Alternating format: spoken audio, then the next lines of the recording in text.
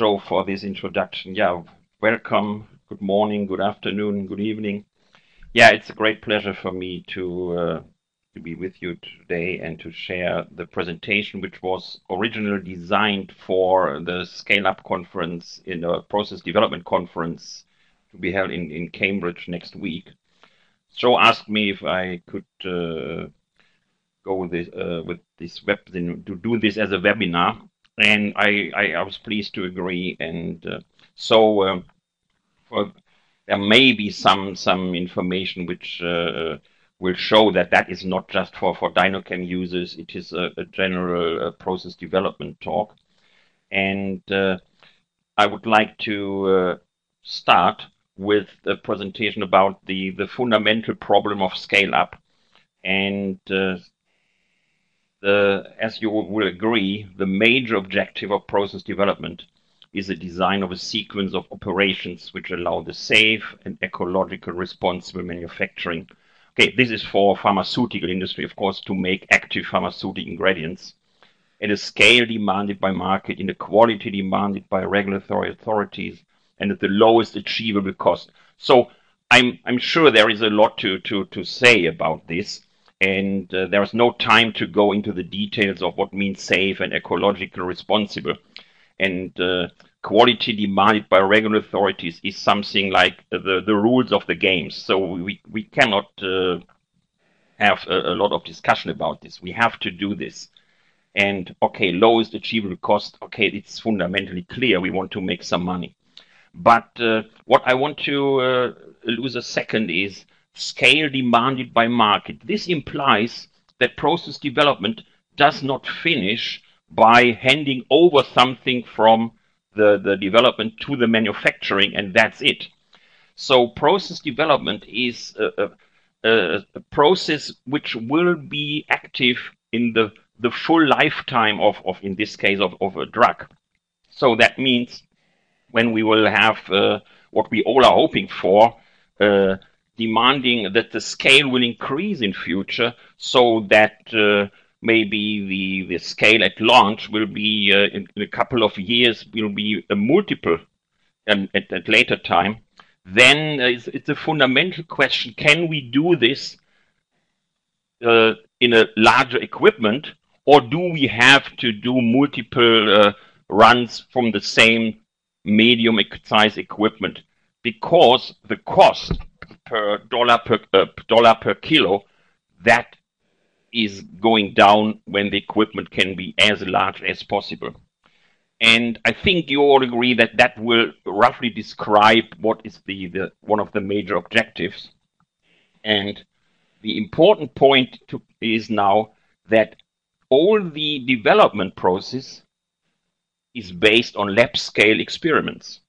So the situation now is we are doing experiments in something like this. Okay, today's lab reactors will look a little different. They are more sophisticated. You have automated temperature control. You have computer control. You can record a lot of data. You can use colorimeters and so on. But actually, what we want is we want to design a process which will be running on equipment looking like this. So how can we go from here to there?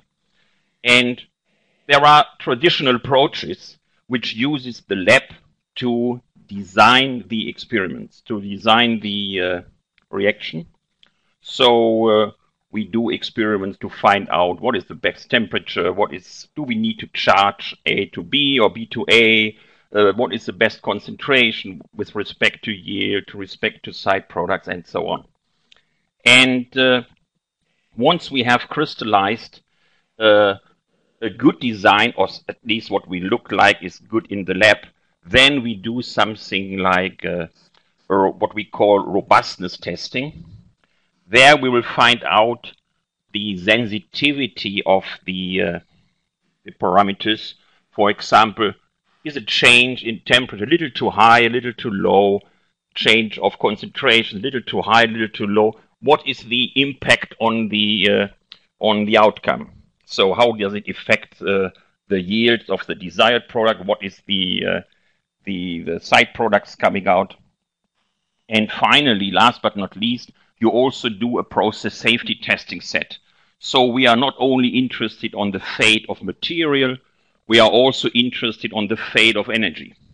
So we want to know when we have exothermal reaction, what happens with this energy in the case of a normal operation or in the case of some malfunction, for example, loss of cooling capacity. And if all these tests go well and we say, okay, that might be a good process, then we run it on scale, and nevertheless, there will be a risk of failure. And the problem is that this approach underestimates the effects of physical rates on the overall performance. Physical rates are part of process development. We have rate of heat transfer.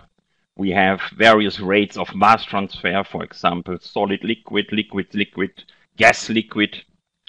And we also will have rates of mixing, which becomes important when the chemistry is fast, so it approaches the time scale of mixing. And the fundamental problem is that all these physical rates are a function of scale and equipment. So that is the dilemma. Process development needs to consider scale and equipment. But you all agree we cannot do trial and error experiments on large scale equipment to find out a good process. However, we need the information. So what to do? And the answer is process modeling. Process modeling allows the prediction of the interactions of chemical and physical rates as a function of operating conditions, scale and equipment. So that is exactly what we want. We want to know when we charge 500 kilos in this equipment and we add something within the 2 hours, what will be the outcome of our process? So we need a different approach. The lab design approach may become substituted by a model-based approach. Here, the lab experiments have a completely different target. We do not want to design the good process in the lab. We do the lab experiments to generate information of our process. And this information, the collection of this information, what we need to do is process understanding. And this process understanding then somehow needs to be captured by models. And once we are able to do this, then with these models, we can, together with the equipment data, of course, the physical properties, the physical dimensions, and large-scale physical rate constants, heat transfer, mass transfer, and these things, then we are able to design the process as it will be run on the real equipment. And what the outcome is a predicted performance. This green part, however, will work on a computer. So it's a completely different way to the traditional development. And this is a problem. This gives some change in mindset, and it is hard to accept for chemists, for example, who want to do the right experiments in the lab to design the process, to understand that they have to do experiments which are definitely not good for a process, for the good yield. So if you tell a chemist, okay, do an experiment and under these conditions, and they say, okay, yes, but I can predict that will give 20% of the side product, whereas I suggest to do it in this way, which will give 1%.